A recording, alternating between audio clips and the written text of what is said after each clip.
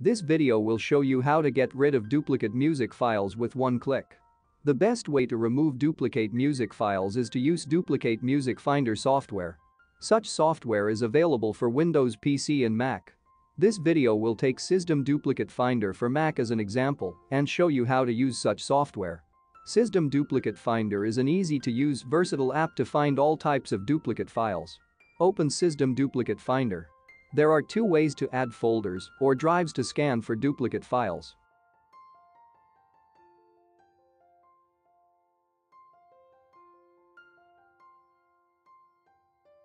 Click Scan.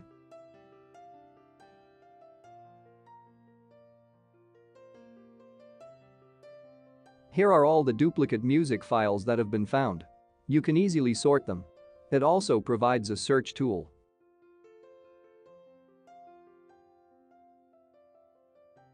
There are three preview modes. The first mode lets you conveniently preview duplicate images side by side. To preview audios, choose the second preview mode.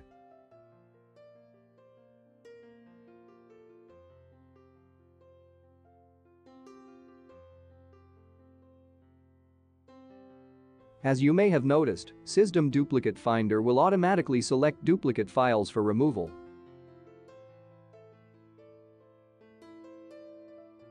It also offers multiple selection rules for you to choose. Make sure that the unwanted music files are selected. Click Delete. By default, the selected files will be moved to trash. iTunes has a built-in feature to find duplicate tracks. But you have to delete duplicates one by one. System Duplicate Finder allows you to delete them all at once with one click. Before getting started, there is some preparation work to do. Open iTunes Preferences. Choose Advanced. Learn about the location of your iTunes media folder.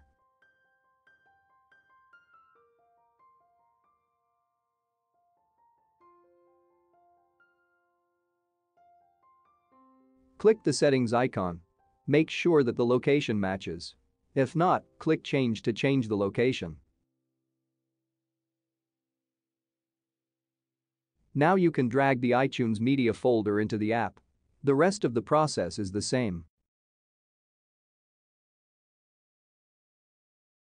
System Duplicate Finder for Mac is powerful and easy to use. You can find the free trial download link in the description section below. Thanks for watching.